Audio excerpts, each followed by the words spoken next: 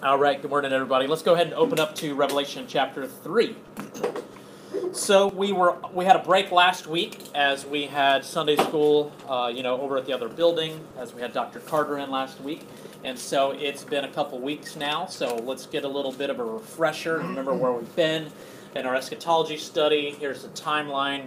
Most all of you have been here for most of all that, so we don't need to review too much of that. We will get back to kind of constructing our time frame and our timeline later in the book of Revelation as we get into the vials and the trumpets and all those things. We'll try to see where we want to hang those on our timeline. But that's the general view that we get, and that we understand, and that we teach here from the scriptures of the end times. And remember, of the day of the Lord, and going through the Old Testament, the New Testament, looking at the day of the Lord, what is the second coming of Christ. Remember the sun and moon, stars being darkened as that sign of the day of the Lord, and we believe that there are signs that are still to come that will happen to right before this future coming 7-year period that we call the 70th week of Daniel. We don't call it the 7-year tribulation because the scriptures don't call it the 7-year tribulation. We believe the time of tribulation starts at the middle of the week, where the Antichrist will reveal himself in what is Daniel calls the abomination of desolation.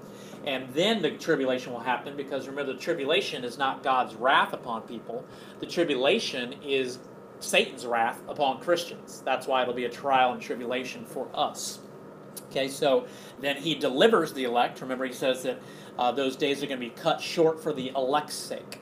And so for his love for the elect and for the church, he will stop that time of tribulation, and he stops it with his coming. Okay, and so then will be like the day of Noah, and like the day of Lot. He will separate the wheat and the tare, the sheep and the goats, and he will save the righteous, and he will punish and judge the wicked. So we've gotten into the book of Revelation now. And remember, John, the Apostle John, is the writer of the book of Revelation. He is in exile on the Isle of Patmos, about 95 AD or so, right before the turn of the first century there. And so he is given revelation by Jesus. Remember, Jesus comes and speaks to John, and he takes him. He's going to give him visions of heaven and things we're going to see moving forward, just sort of spectacular, awesome things. And he gives revelation to John to write letters to 7 churches that are in the area of Asia, or Asia Minor.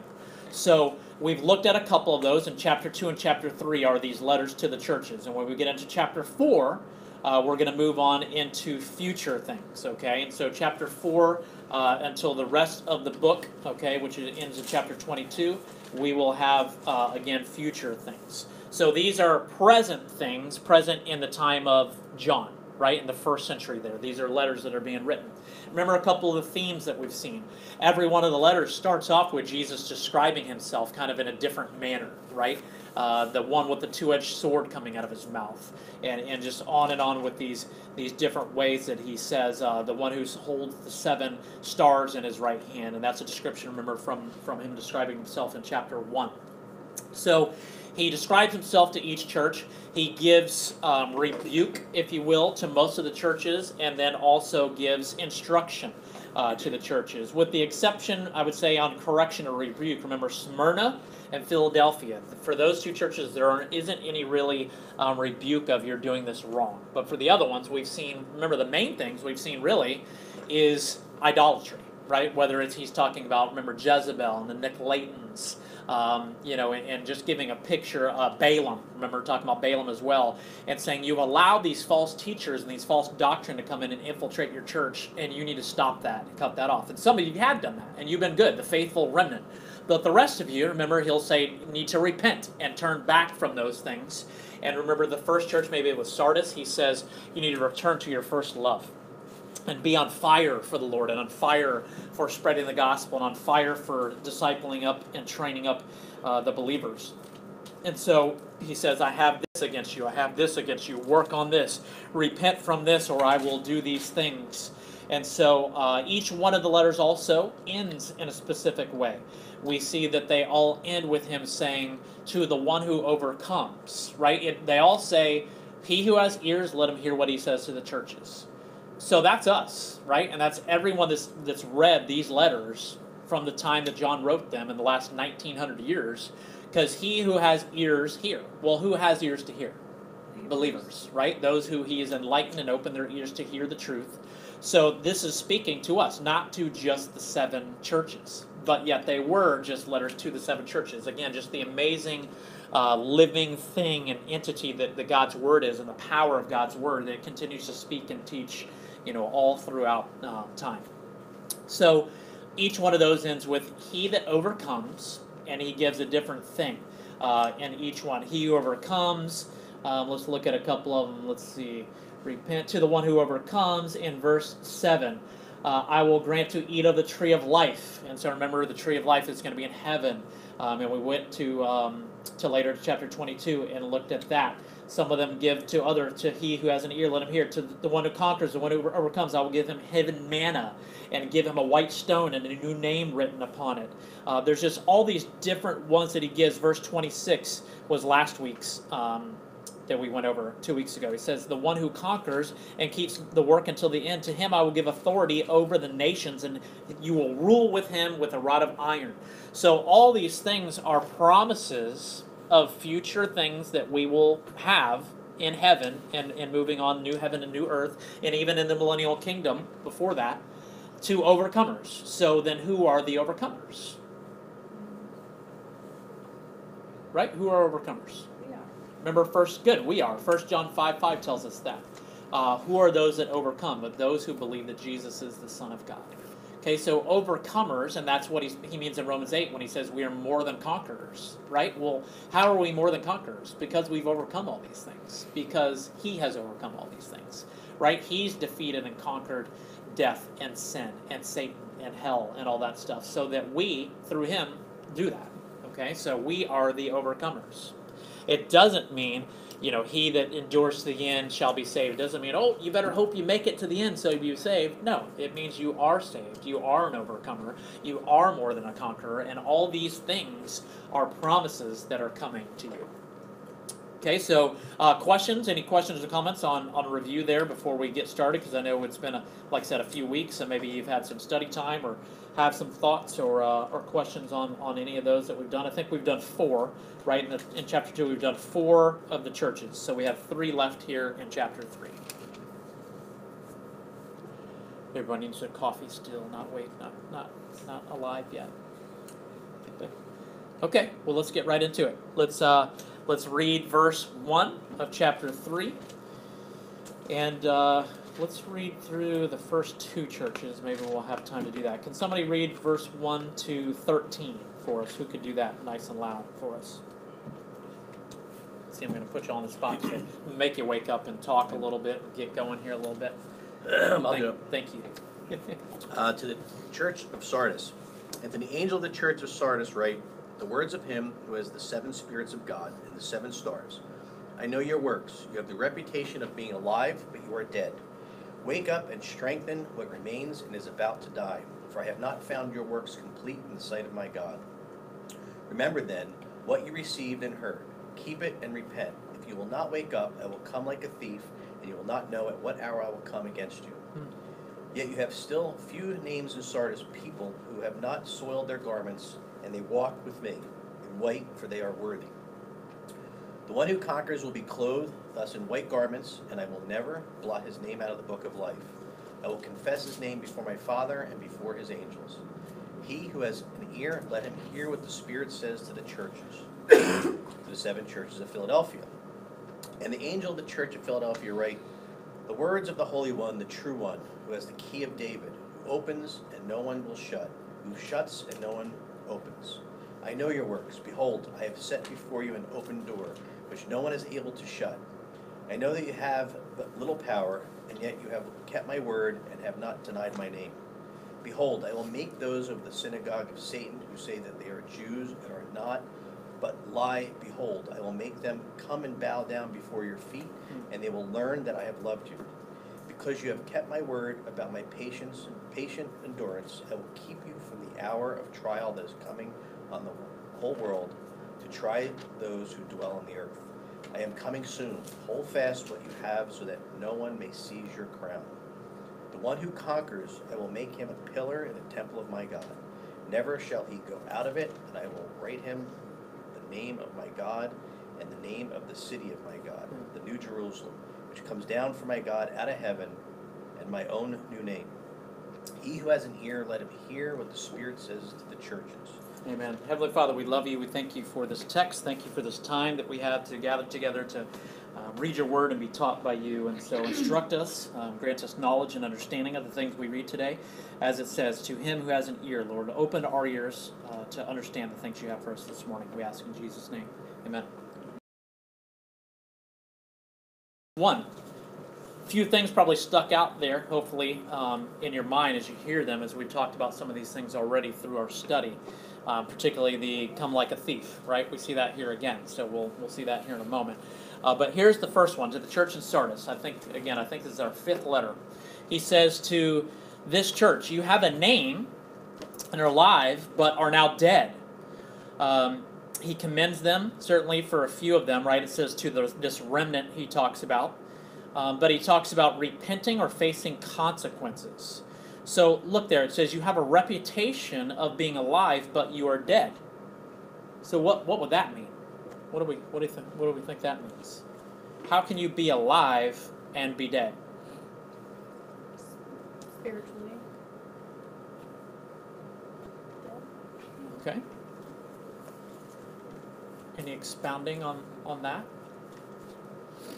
Like their reputation, everyone looks at them like, they're a good church and stuff, but he knows that they're not wholly, Good. doing good things and doing what's Good. helpful in the gospel. Yeah, because certainly the Lord tries our hearts, right? Lord knows our hearts. Lord knows our motives and knows if you're doing things for the right intentions and the right motives or not. So certainly it's easy to put on, like you said, put on a church face, or maybe we think we're strong, or we have a good appearance maybe on the outside to the community around us. But the Lord knows who we really are and how we really are. And so he says that right there in verse 2. He says, wake up and strengthen what remains and is about to die. So yeah, again, kind of like that first church where he mentions you've gone away from your first love. You're losing your first love. You're losing the fire. You're losing the drive that you should have, through Christ and by His Spirit, and you're losing your way. And so that certainly can be complacency. It can be false doctrine and false teachers coming in, which he's addressed to some of these other churches as well. And so he says, I have found your works not complete in the sight of my God. You're not doing the things that you need to be doing. And so strengthen up, wake up now before the rest of it dies. See it before you totally go down the tubes here. Because there is this remnant and people that I think there's always the picture of remnant through scriptures. And so there's this remnant of that. Well, you guys, the rest of you need to repent and you need to wake up. Okay, and remember, he says, what you've received and had heard, and keep that and repent. And then he says, if you will not wake up, I will come like a thief, and you will not know what hour I will come against you. There's that thief in the night wording and verbiage again, right? Which we've seen before in 1 Thessalonians 5. It's also in 2 Peter 3. And what's the key when we went to those two passages? What was the key about the thought of behold, I come like a thief? Or remember, Paul's talking about it, he says, the day of the Lord comes like a thief. Peter says the day of the Lord, it will be like a thief in the night. What's the context? What do we take home from that? What do we think about that? Does that mean he's coming like a thief? It's going to be secret? We don't know when he's coming? No, it's not yet. Because, it says in Revelations that he will not, the day of the Lord happens when all of his enemies are at his footstool. Good. Good answer. Yeah, so that is what we believe. We don't believe it is a secret thing. Look at what he says there. He says, if you will not wake up. Right? So what would it mean to wake up? It'd mean what we've seen in so many other places. Be watching. Be on alert. Be on guard. Right? We've seen that over and over and over everywhere. And if you're not watching, if you're not on alert, if you're not looking for it, then you are complacent. You won't be ready. So he's saying, if you will not watch and wake up, then I'm coming like a thief. Why? Because you're going to be not understanding what's happening. And then I will come and you won't know what's happened. So certainly we know non-believers on the day of the Lord, it will be secretive to them, right? They're in the dark. They're the ones that are thieves that it will be like a thief in the night because they don't know what's happening. But you see also, I think we can derive from this here as well. This letter is written to who? Non-believers? This is written to a church, the believers in Sardis, of a church in Asia. So he's writing to believers saying this. So we can certainly derive and understand, too, that there are believers who are going to be ignorant to the things of the coming of Christ and to the day of the Lord. So just because they have different thoughts or different teachings or things that they've learned, or they just are immature or newer believers, certainly whatever the case may be, he's saying don't be like that, right? You need to wake up, do the things you know to do, be ready, be looking, be on alert, always be mindful. Remember, we're supposed to be frontline warriors, right? We're not supposed to be reserves that are just sitting on the bench ready to go, if they need me or if they need us. We're supposed to be armed with the whole armor of God, frontline service warriors ready to be going, ready to be looking out for the enemy, knowing that the enemy is out there, knowing what the Lord has called us to do and what the Lord has promised. We need to be understanding those things and be equipped with those things. Saw you digging up there, bro. You got something? No? Good. Okay, so we talked about that. If you don't watch, okay, and Thessalonians 4, we had talked about that already as well. So he says, you still have some names and some people have not soiled their garments. So we're talking about, again, the ones that are worthy, he says. So we have this remnant picture again there. Verse 5 says, the one who conquers will be clothed thus in white garment, and I will never blot his name out of the book of life. Go back to chapter 19 for me. So we've seen each one of these where it says he who conquers and the promise, and we try to go later in the book and I try to show you where I think we see a fulfillment of that coming. So the one who conquers will be clothed in white garments, never blot him out of the book of life. What is this book of life he's talking about? Thoughts on that? I know we've talked in passing a little bit. What's that all about? All the people going to heaven. Good. Yeah, the book of life would imply eternal life, correct? Mm-hmm. Those who are written in that book are those with eternal life. Okay, look at chapter 19. Let's look at verse 8. This is what's called as the marriage supper of the Lamb. Okay, this is in heaven. This is after the day of the Lord has already commenced. And the rapture, the first resurrection has happened at this point.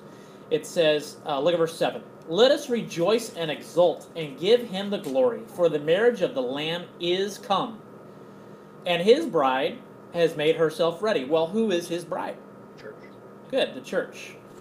It was granted to her to clothe herself with fine linen, bright and pure, for the fine linen is the righteous deeds of the saints. And we see in Ephesians, I believe it is, where Paul talks about one day the Lord will present to himself a blameless, spotless, pure bride. Okay, and so this is when this is going to happen. When we are in heaven, presented to him as this pure bride. We will have white clothing and raiments, and we'll find out that in other chapters as well. Okay, so that's what this is talking about. And certainly the book of life, as Shannon unpacked for us, is exactly that. The books will be opened. We talked about that before, that believers will be written in the book of life. And so we are given salvation because why? Because of God's grace and mercy that we have been saved. So we are written in that book. Those who are written in the book are going to be saved. Those are the sheep, right? So the other books it talks about are the books that people are going to be judged by, remember, according to their deeds. And we talked about that a couple weeks ago in depth about if you're judged according to your deeds, you're already condemned, correct? You're already condemned. We're already in trouble. Okay, so we don't want to be judged for salvation according to our deeds. Back to Revelation 3. He who has an ear, let him hear what the Spirit says to the churches. So again, let us hear then what he says to the churches, right? Let's find application in each one of these letters. Certainly we can apply things, and I hope we've done a good job of that so far in all these letters. What can be something maybe we can find application in these 6 verses here of this letter to Sardis? What's something that maybe sticks out to you guys? Faith without works is dead. Okay, faith without works is dead. Good, James, right?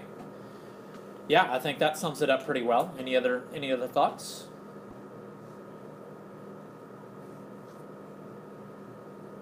Okay. Be watchful for the signs.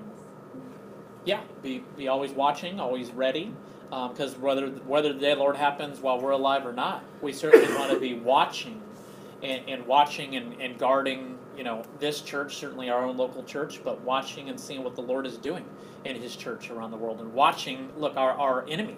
Watch the world. Keep an eye on the world. Keep an eye on other religions. Keep an eye on things that are happening. We should be educated on these things so that we know what's happening. You understand?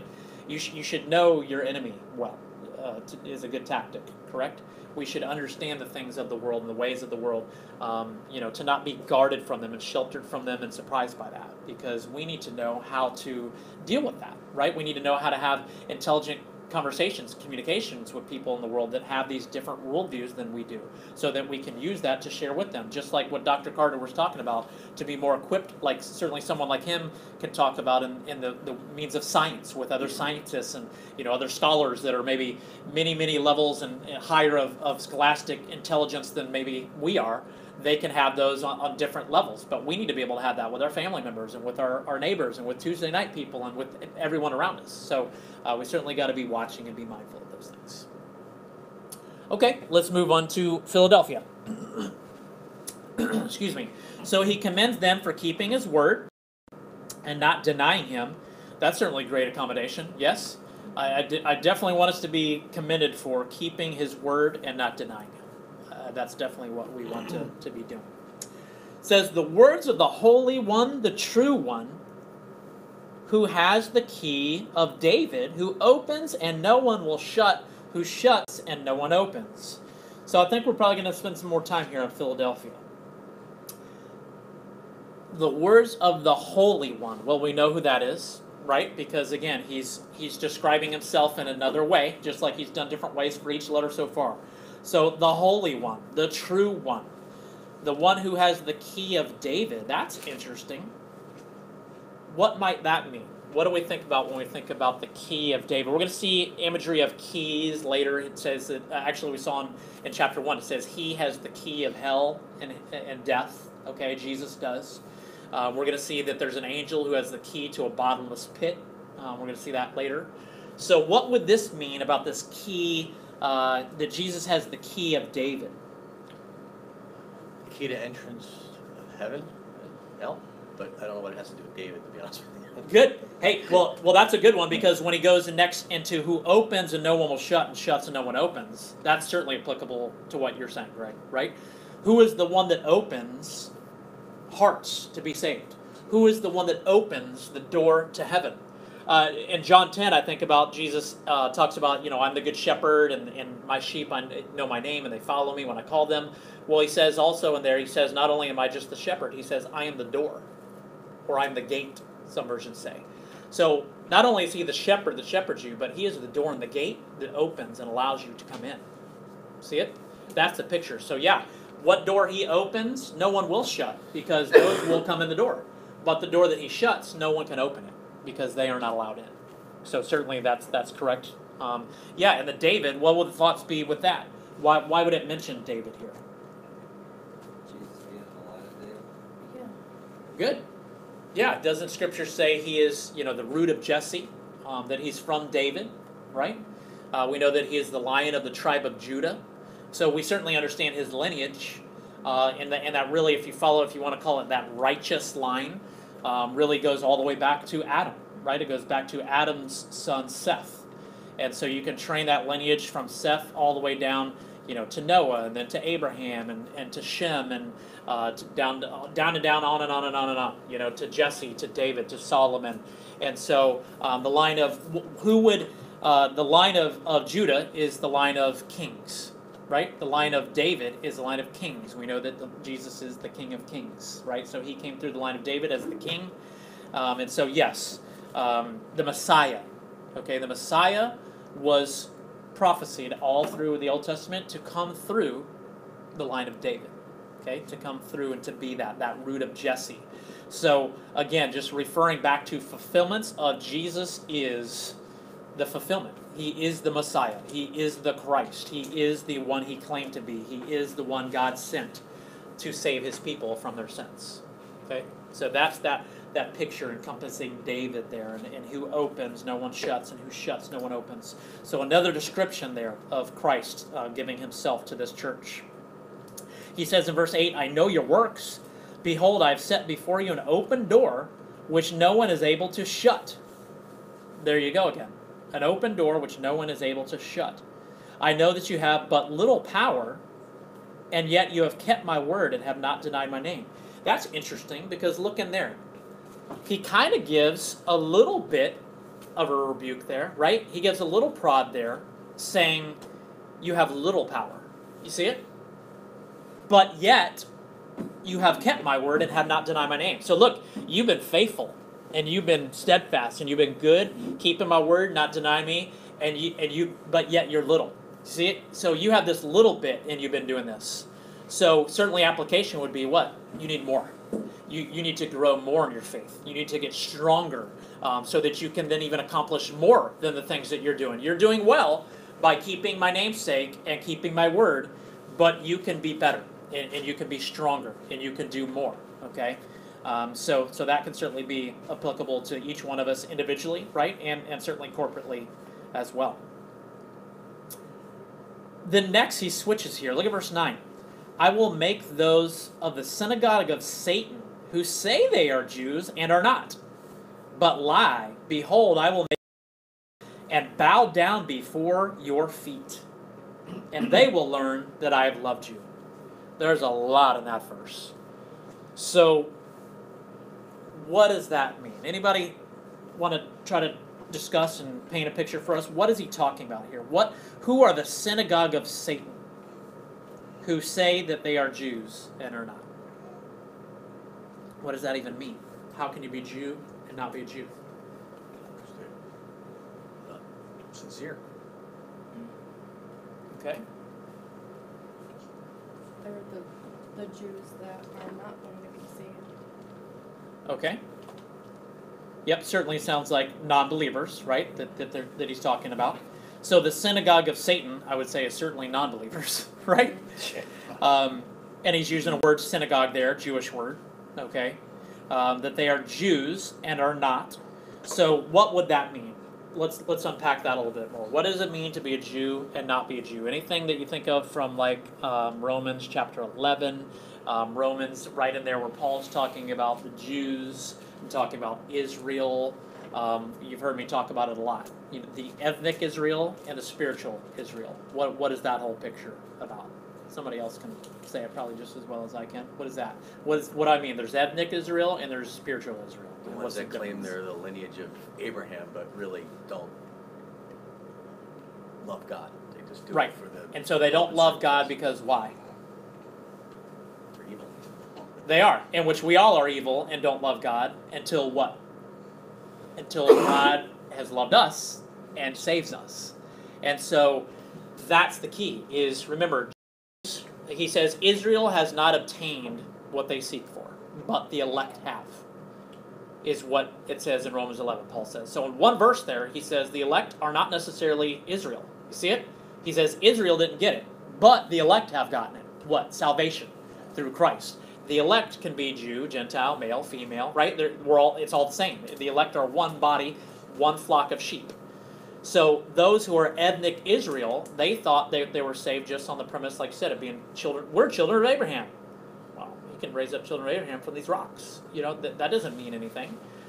In 1 Corinthians 10, I think about this a couple weeks ago, guys, we went through the desert. All of Israel were led by the cloud during the day and the pillar of fire by the night. They all walked across the Red Sea on dry ground to the other side. They were all partaker in the manna that was given by God from heaven.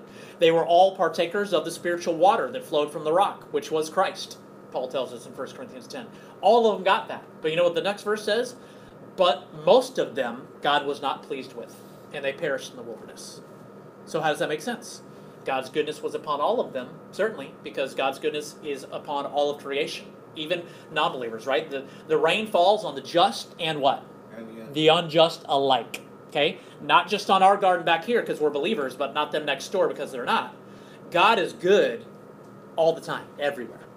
But the extra awesome goodness of his grace and mercy of salvation is given to those who are his sheep and to those he opens the door. And so that's the picture here, is The Jews that they're talking about are obviously non-believers. Okay, non-believing Jews. They are the synagogue of Satan. They lie. And what he says here, he says, I will make them bow down before your feet. Don't think that we're so high and mighty and that that's what's going to happen, but that certainly is going to be revealing later. Think about the millennial kingdom. Think about we will rule and reign with him, right? We're ruling and reigning with him. What does that mean? That means we are overseeing others. We're overseeing people. And certainly if they're a synagogue of Satan and they're non-believers, they're going in hell. So they understand we will be with Christ. Okay, and he's saying, remember that. And that in that, he says, they will learn that I have loved you. See it? They will understand. Esau understands that God loved Jacob. Right? He knows that, for sure. Everyone's got to understand who God loves. He loves his children. Okay, and all will one day know that. Thoughts, comments, questions there? Yes? Yeah, there's some Jews that come around and become messianic and all that, but some of them don't, obviously. And he's surely talking about the ones that don't. And then I noticed there's another thing in there where, at least in my version, and it said something like, "I'll keep you from the hour of temptation." And okay, surely we're getting those there. pre-trib rapture people are, they probably capitalize on that one pretty big. Good. Yeah, what verse is that? We're going there, and I got off my notes there for a minute. It's next on my verse. 10. Yep, here we go. Verse 10. Thank you, Duff. Good segue right into it. Because you have kept my word about patient endurance, I will keep you from the hour of trial that is coming upon the whole world, to try those who dwell on the earth. Okay, so pause right there. Duff makes a very good point. That we're going to spend a little bit of time on here now. We got 10 minutes, so we're good. This verse is often, always, I would say, in any pre-trib dispensational church taught to say, see, this is doctrine right here that says he will keep you from the tribulation. See it? I will keep you from the hour of trial or temptation. That word can also be translated as, okay? Tribulation. I will keep you from that is coming upon the world. So they use this to support a pre-tribulation rapture. Okay? So a couple places we can go with that. One I want to start with is I believe it's a very poor handling of Scripture. To proof text one verse to say this is what this means. Especially when, let's go back and other ones. Let me see if I can find where it says, it was actually 2 weeks ago. We look at verse 22 of chapter 2. There was a couple of these, and actually I'm thinking of one even before that. There was one, remember, let's go back to Smyrna. Let's go back to chapter 2, verse 10. He says, do not fear what you are about to suffer. Behold, the devil is about to throw some of you into prison, that you may be tested. For 10 days you will have tribulation. Do you see that? So he's saying to that church, remember we already went over that you are going to suffer tribulation. It's coming. And be ready for it. Look now at chapter 2, verse 22. He says here to Thyatira, another church, behold, I will throw her, that meaning is the Jezebel, it's referring back to that false teaching, false teachers, false doctrine. I will throw her on a sickbed, and those who commit adultery with her, meaning from out of this church, I will throw them into great tribulation. Do you see that? So it's very bad handling, in my opinion, of the word to say, well, we're going to take Revelation 3, verse 10, and we're going to say, look, you're not going to be here for tribulation because God says, I will remove you. Because you've been faithful, I will keep you from the hour of tribulation. I would dare argue and say that the church today is not very faithful, in my opinion, okay, so that we wouldn't be kept from the hour of tribulation. But my point being, the bigger point is, why not proof text and pull our text from the other two that he says, I will throw you into tribulation. Two churches he says you're going to go into tribulation, and one says you're not. So why would we as a church today across the world say, well, we're going to be taken out before it gets hard in a secret rapture that could happen today because it says here that I'll remove you from the hour of temptation. Do you understand? Am I articulating that well enough?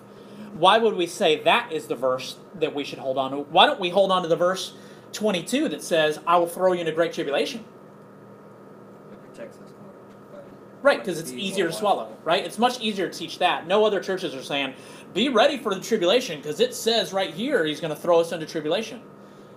Nobody else really says that. But the majority of the church says, well, this verse says we're not going to be here for tribulation, so we're not.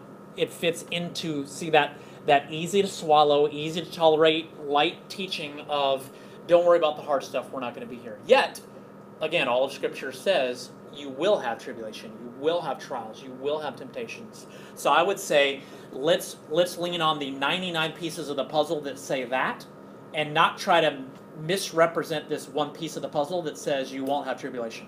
In context, who is he talking to here? A church in the first century. A church is made up of who? Believers. So he's saying to these believers, because you've kept this, I will keep you from this hour of temptation that's coming. Well, with the next 5 minutes, I will try to show you what I believe is this hour of temptation. Because, look, he says hour of trial or temptation. Nowhere in Scripture is this time that we're talking about of tribulation in the 7-year period, nowhere is it called an hour. Okay? It doesn't say in here anywhere about 7 years. It doesn't say anywhere in here about 3.5 years. Right? It doesn't say anything in here. It says an hour of tribulation. Right? So that doesn't fit with 7 years anyway. Because why would it say just an hour? Why would we call it an hour? Okay, well, 1,000 years is a day with the Lord and all those things. His time is perfect and is different. But I want you to see a couple things here. Sorry, do you have a little comment there? Look at chapter 14. Skip forward to chapter 14. This hour is referred to a few more times in the book of Revelation. So maybe the rest of his letter and other parts of Scripture can give us context of what we're doing. And look, isn't that part of our hermeneutic? Let's find out what the context of Scripture says to define Scripture instead of just our teaching that we don't want to be here for tough stuff. Okay, chapter 14, look at verse 7. It says, and he said with a loud voice, this is an angel, fear God and give him glory because the hour of his judgment is come. So there's the word hour. And what does it say in relation to? His judgment. Flip forward to chapter 17. Verse 12. It says, and 10 horns that you saw are 10 kings. We'll get into all this a little bit later. Who have not yet received power. Okay, these 10 kingdoms. But they are going to receive authority as kings for 1 hour. See the word hour again? And this is right before the time that God's wrath is going to be poured out. Go to chapter 18, please, if you would. Verse 10. It says, they will stand far off in fear of torment and say, alas, alas, your great city, your mighty city Babylon, for in a single hour your judgment has come. Look over at verse 17. For in a single hour all this wealth has been laid to waste. Verse 19 says, in a single hour she has been laid to waste. This is talking about a city that the Antichrist is going to be in at that time. And so here's the picture that I'm trying to paint for you. I'll sum it up in 30 seconds, and then we'll have 2 minutes of discussion and questions. This hour, in the 4 or 5 contexts that we've seen, seems to be talking about God's judgment, okay, that is coming upon the world. And he says, I'll keep you from the hour of the trial that's coming upon the whole world, meaning the rest of the world. If I'm keeping you from the hour, who's it going on? The rest of everyone else. So I would say this hour he's referring to is the wrath of God that's going to be poured out upon the day of the Lord after the resurrection. You understand? So the tribulation starts, the Antichrist is killing people. Jesus, the sun, moon, and stars are darkened. Jesus comes. What's the first thing that happens then? Dead bodies come out of the ground, and we who are alive and remain go up. We go up for the rapture. Then what happens next? God pours out his wrath and judgment upon all non-believers on the world. That is the hour of God's judgment. It seems to be referred to in Revelation here 4 or 5 times as the hour of his judgment. So it certainly doesn't mean a literal hour, because we're going to see that one of the plagues coming lasts for over 5 months. And this time period, again, however long it is, we don't know exactly, could be a couple years. So that whole time frame is being referred to as this hour that will come upon the earth. Thoughts, questions? Does that make sense? I don't know if I said that well enough or not. Or does it, and that would be, there's an option I'm presenting to you that that's a possibility, or does it mean that this hour is talking about the 7 years of tribulation and we're not going to go through that because of this one verse? Do you see the difference? Two huge difference of interpretation here. How much? Oh, there's something I see in this, in that it almost seems like the Church of Philadelphia is like he's talking specifically to Messianic Jews or something. And then in the previous one of the previous ones just before that, they said something about the so-called deep secrets of Satan and stuff like that. And that's something that those esoteric organizations believe, that where the goatskin pants and they reside at the top of a lot of U.S. companies and a lot of them. Okay. I mean, and there's a guy who talks about that on YouTube, a guy named William Schneblin, I think, who said he was in those organizations and defected from them, and he was telling everything about them. Yep. And There's a lot of that out there. And I've observed a few things that seem to back up what he says. So that's really interesting that he's talking about these two right close together, like as if there's, like I know I'm not like bigoted or anything, but I know that a lot of Jews own really big media organizations. Sure. And they're all saying one thing, like they all pass a memo to one another, like what they're going to say today and what they're going to say tomorrow. Sure. And it's interesting that he's putting those two very close together in that passage.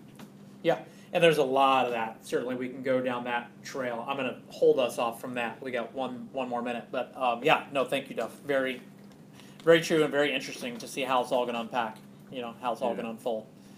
Sky, you had something too? I just noticed it in mine, King James that I have, it says it's the hour of temptation. Yes.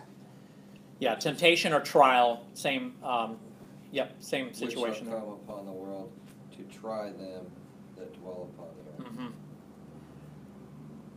Like try, I can see that's like the judgment, but Right. the temptation to me is odd, because it's like that's like tribulation time, like that's like the wrath. That seems really bad. Stuff. Like, what's tempting about that? For those, It's tempted like to go to the Antichrist or the. It's meaning like so kind of not like maybe a physical temptation that you might have because I'm hungry right now and I want to eat Duff's donut or something. It's more of that word there that is it's translated tempting or tempt is also, that's why it's also translated trial, which would be more that's what that word tempt in that context means. It doesn't mean tempting in the sense we're thinking. It means trying. Like what you said, a couple words later, you're said to try. That would be the context of what it's meaning. So not tempting in the sense that we think of in physical temptation or something. It means a trial and a testing. That's what that means.